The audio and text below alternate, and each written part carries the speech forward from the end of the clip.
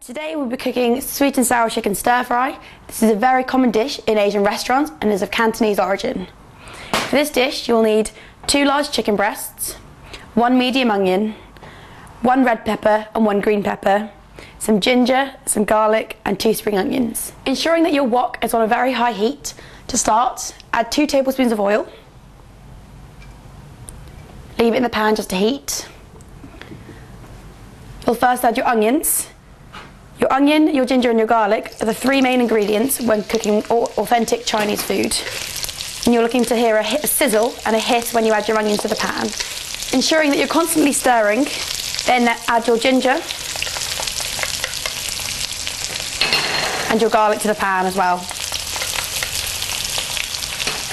You're looking for your onions to become translucent and slightly coloured, and this should take 1 to 2 minutes before adding your next ingredients. Next, add your chicken to the pan. And at the same time, you add your sauce to ensure maximum absorption of the flavours. Typically, one 185ml jar of the Wing Yip sweet and sour sauce will serve 3 to 4 portions. Next, you'll add a bit of water to the jar to ensure that all the flavours from inside are picked up.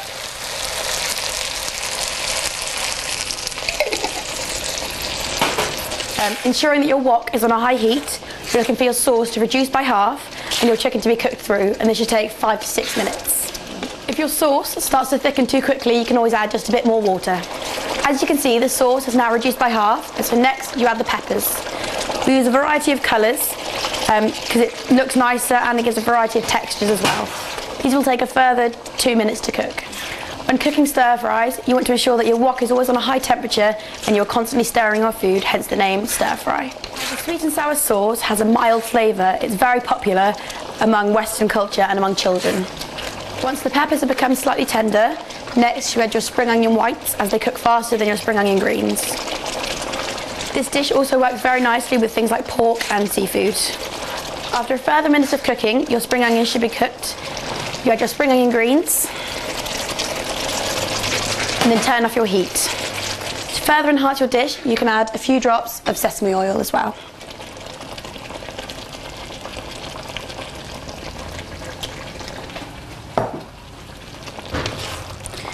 And there you have sweet and sour chicken. And now we serve.